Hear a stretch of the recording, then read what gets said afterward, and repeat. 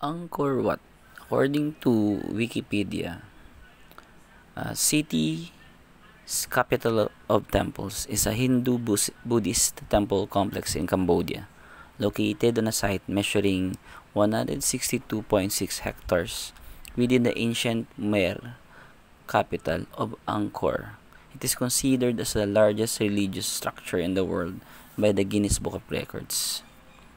Angkor Wat, located near Siem Reap in Cambodia, is a remarkable temple complex that holds immense historical, cultural, and religious significance. Here are some key points about Angkor Wat. Number 1. Architectural marvel.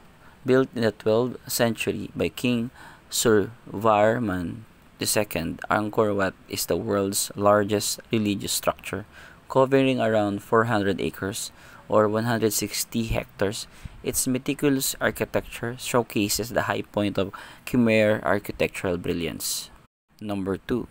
Religious symbolism. Originally dedicated to the Hindu gods Vishnu, Angkor Wat's 5 central towers represent the peaks of Mount Meru, a mythical dwelling place in the gods in Hindu mythology. Temple's enormous moat symbolizes the oceans and the edge of the world. Number 3. Intricate carvings.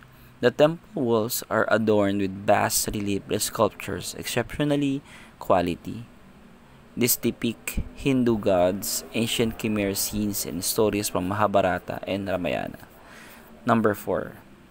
Historical insights. Angkor Wat provides valuable insights to the Khmer civilization, including the society, governance, culture. It stands as a testament to the engineering ingenuity and artistic achievements of the ancient Khmer Empire.